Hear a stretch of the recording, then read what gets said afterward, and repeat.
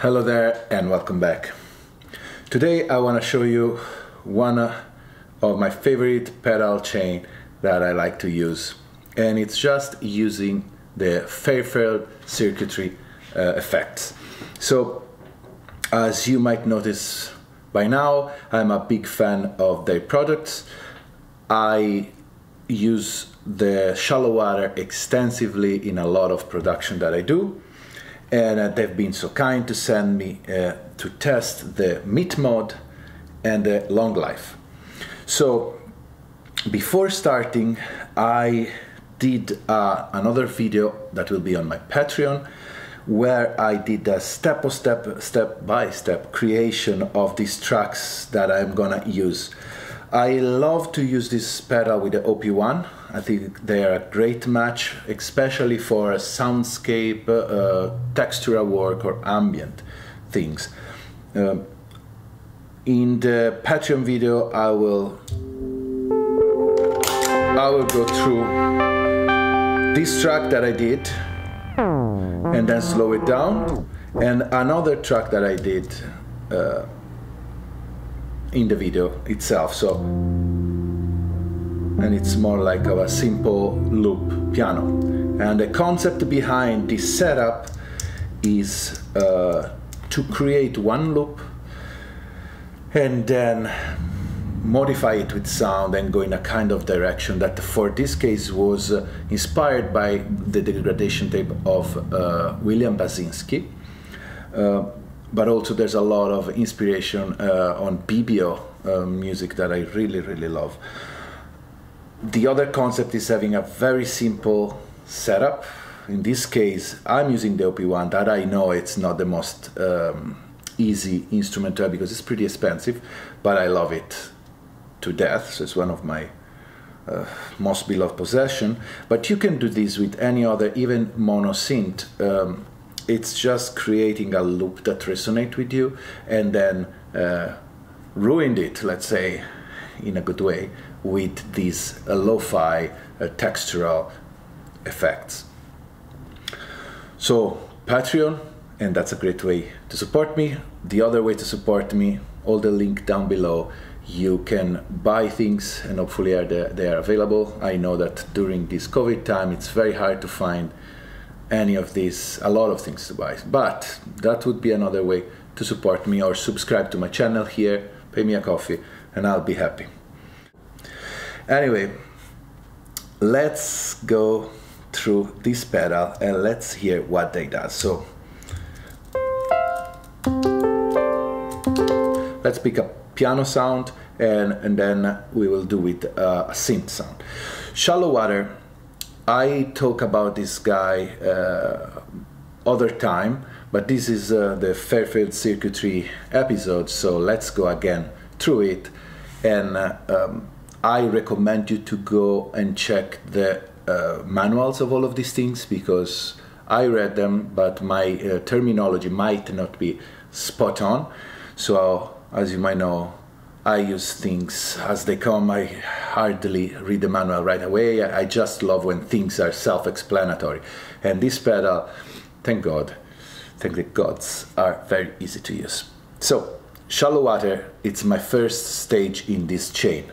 I tried different iteration, putting it at the end, in the middle, but I like it at the beginning because it starts right away giving me the kind of vibe that I want. So this would be a clean sound.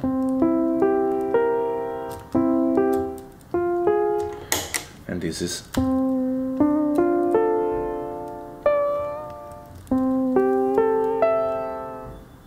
So it has many different controls, and it does this very specific thing that sometimes can be very subtle. I like to use it pretty aggressively. So mix, usually it's at the 100%. You have the rate and the depth, basically the side, the modulation that is happening. So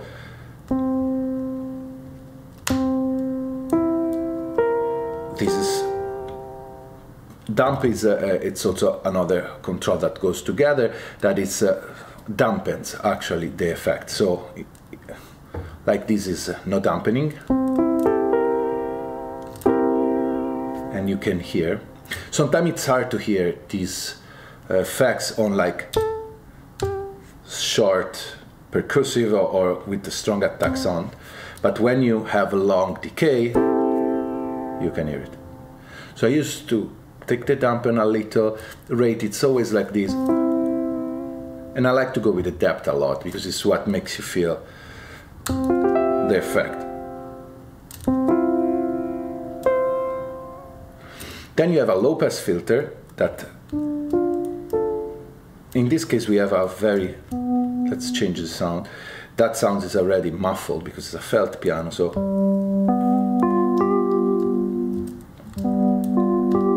now you hear how it kills the high end. It's interesting, but considering that I have two more pedals that will degrade the sound somehow, because I want it to degrade the sound, I like to keep this not engaged. And then the volume. I noticed that it's very important how you do the gain staging with this guy. They can add a lot of grittiness to the sound, so I like to start with not maximum volume on my synth or whatever I'm using, and I kinda try to keep the same level, at least at the stage.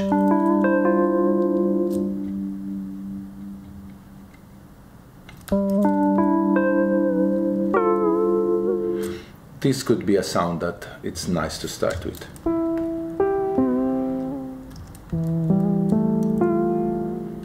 Let's hear with the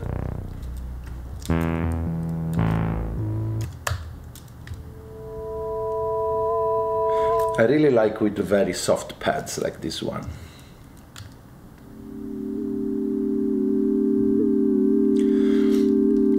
So if you want to define what a shallow water is, it's really hard to give it a precise connotation. It's a modulation tool. To me, it's the easiest and most fascinating way to get that kind of cassette sound. I own a cassette recorder, and when I bought those, I thought I would get exactly this sound.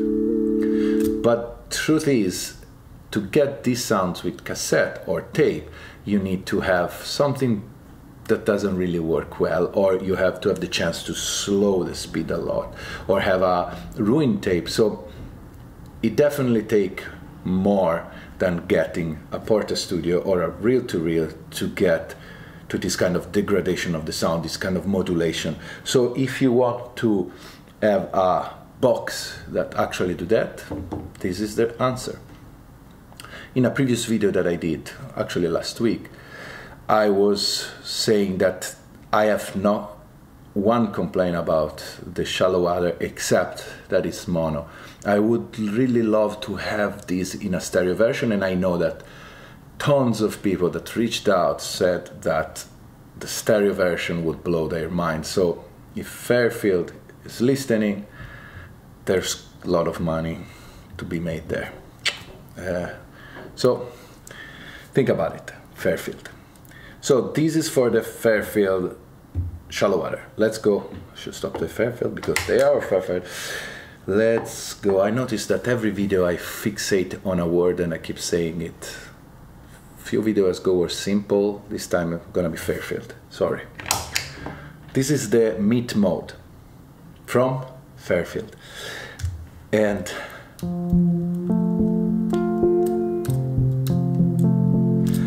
so at the core is a delay, but it has few things that are interesting. So you have your basic control, time, volume, and feedback, and mix and tone.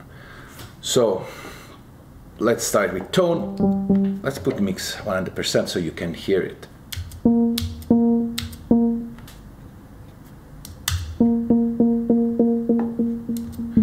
Tone is basically a filter, a sort of high pass and low pass filter. It darkens brighten your tone. I notice if you put more tone with the more high end, the feedback would be longer. It start to start to have the feedback at 100%, so meaning that self feedback, I don't know, very early on. But that's part of the beauty of the pedal, because then you can mangle the sound. Volume, again, this is where having 3 pedals that has a volume control, you can decide how much gain adds and having a sort of distortion and grittiness. Time. This is the lowest setting, and this is almost a slapbackish.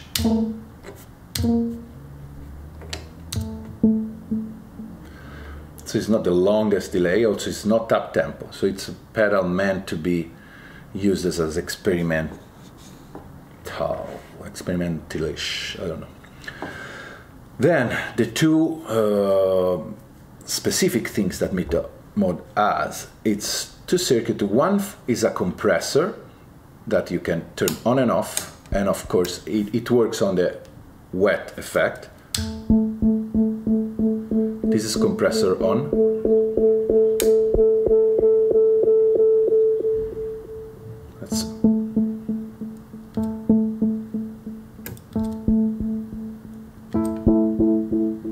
It's, as you can imagine, the tail of the feedback, it's more present. And it levels the signal a little. I hope you can perceive that. And then what is more interesting to me is the modulator circuit. It has 2 steps, 1 and 2. 1 is like less strong, and 2 is stronger.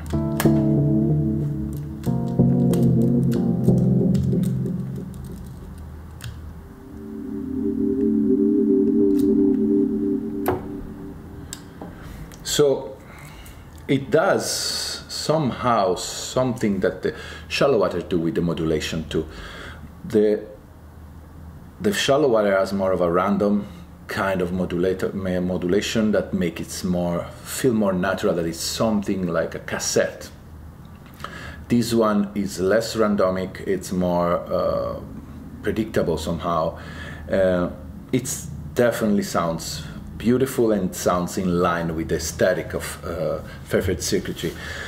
So it could be the first step if you want one pedal that do both, and also it has a EQ. Basically put together this guy and add a delay. Less control, less versatility than having all of 3, of course, but could be a nice first step. My heart, of course, lies in the shallow water, so I would never give this guy away, and I would. It really helped me shape my sound last year when I started digging into the ambient and soundscape. I only had the OP1 and these together a lot of time, and it was great. It was great. Also, there's a video that I did using these twice, recording the same pattern and then open it up in left and right. You can check it out, and that's I'll put it in the link. And that is a pretty interesting way to have a stereo effect. Anyway, let's hear this guy together.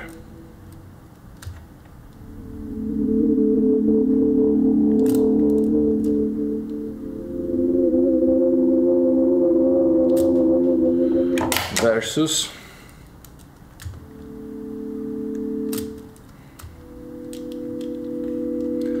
And you hear already how things change drastically.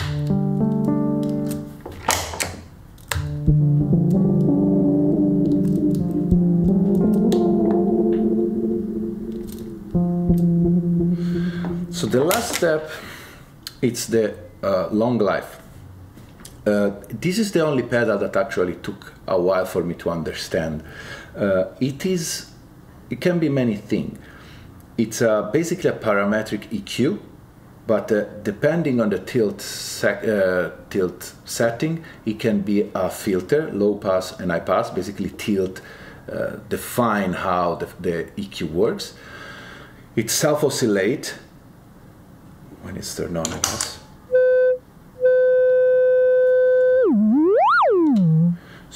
And it has CV input for the frequency and the resonance.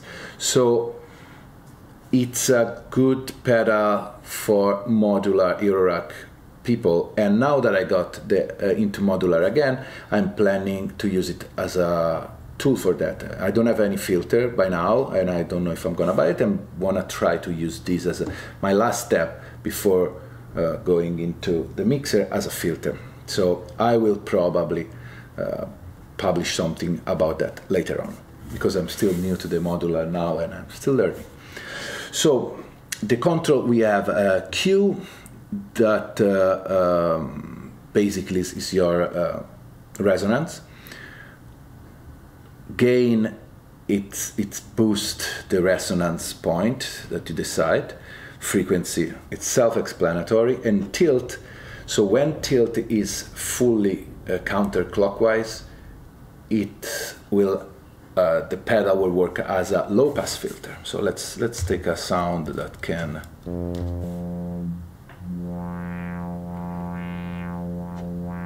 So now it's working as a low pass. If you use it like this, it's gonna be a high pass. In the middle, it's more as a notch filter or a parametric EQ, where you choose the frequency that you want to push.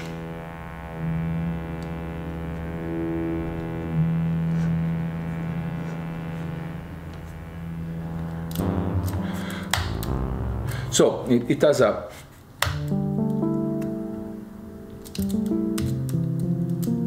a pretty wide range of use. It doesn't come like this. I break it because I drop it. So this now has no cap anymore. Kinda look cool anyway. Another things that I forgot to mention is like I am very driven by aesthetic on stuff, and I consider Fairfield Circuitry one of my favorite aesthetical, in the aesthetical field, pedal. They look so cool. They have this vintage, somehow, I don't know, scientific retro tool that I really, really enjoy. So it's fun to have them on your table. Make me happy to watch them. I like to use these, usually not on a single sound, but I like to have it on a full track. So that's why I recorded a couple of track. So this is what I have. Again, you can check this one on my Patreon. I recorded this track at this speed, then I slow it down. So how does it sound? Let's add first the shallow water. And I go out, I know this is stereo, so I have a TRS or TSR, I forgot, somebody punished me for saying that, but anyway, it's a stereo, whatever, plug here. And it become TS here, TS or TR, no? And I never learn if that is ideal or not. It works, and I'm going for a crunchy, lo-fi quality, so it's okay. They're not gonna explode. That's what matters. So first stage.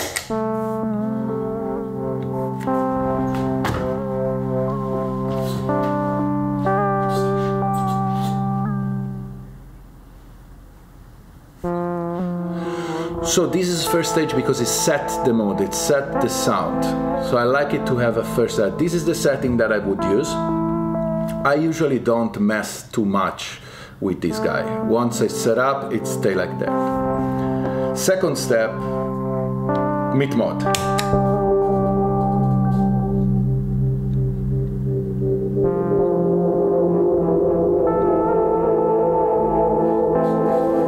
So there's many ways I can use this guy. One would be having the feedback very long, so it covers the silence part, right? As you can hear.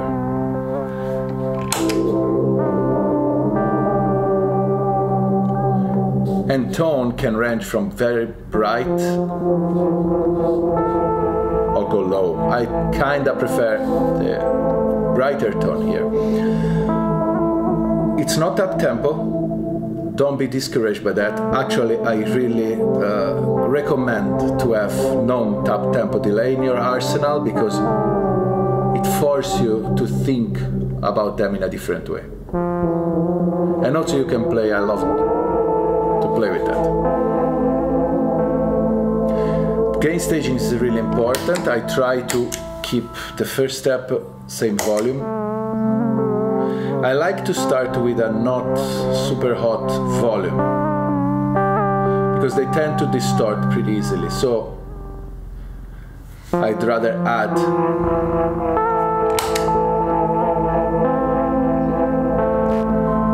here. When it distorts, I don't kinda like it too much. So this is perfect. And the last stage, it's our EQ, Long Life.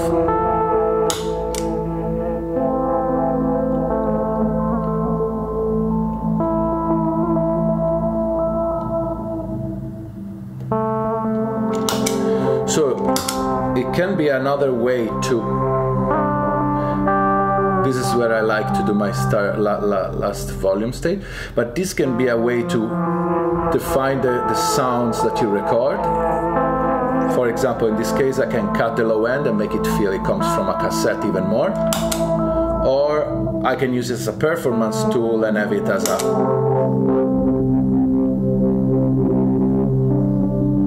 just a low pass filter.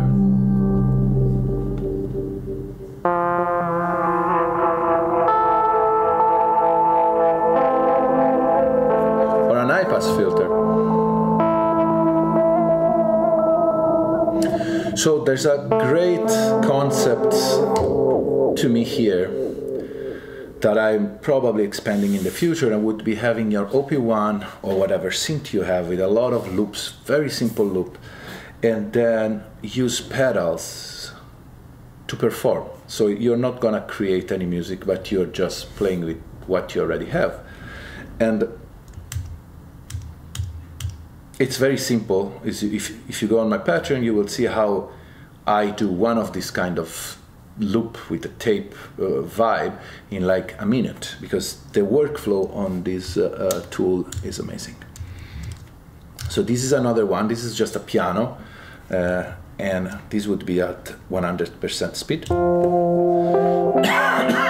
Sorry.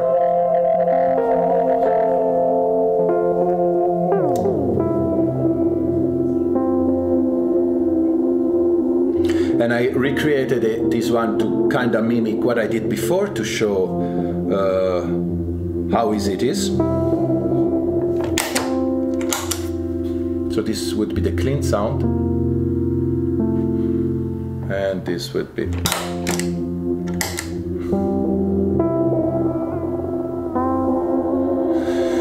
So at this point, I already like this. I would record it and have it for future use, but since I have my other effects in the mixer ready to go, let's add something else. And this, like what I would do, it's first step, the eventide space. This is adding my higher end, then Benny Dub echo with some modulation. Subtle. And third step, microcosm and Death by Audio Room. This had, I noticed that the Death by Audio Room has a lot of, I would say, width in the stereo field. So this could be it. This could be a track. Now this comes from a 2-bar loop, so it's a little repetitive, but I love it. Let's hear with the previous one.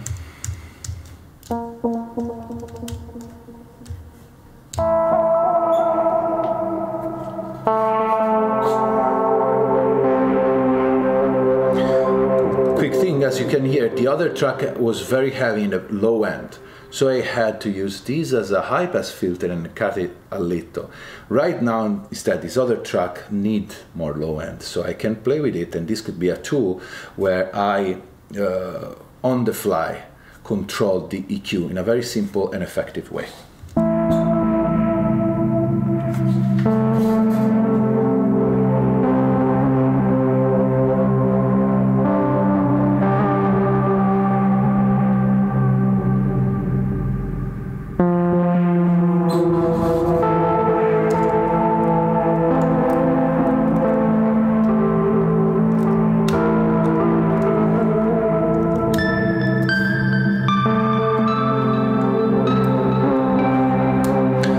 And then, of course, what is fun is like play on top.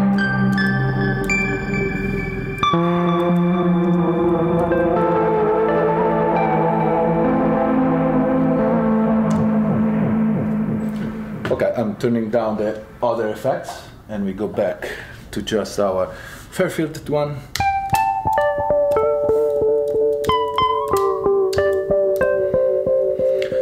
It's a great tool also, this chain, to record single instrument and have in your sample bank something that works.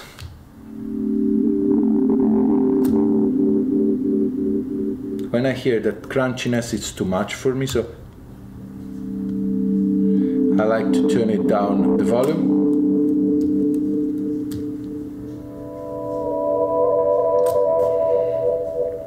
And this could be great to just have whatever. The amazing part of this full chain and thing is like I never have a clue on the chords I'm doing. And luckily enough, they sound good. So, should you study music theory? Yes. Because what is this? Who knows? What is this? Not a clue, but it sounds great. So I guess it's muscle memory and randomness. I embrace it and I love it. Okay, so that's about it for today. If you want some recommendation on which pedal you should start with, my heart lies in the shallow water. It really helped me to shape my sound, but it's a very specific pedal.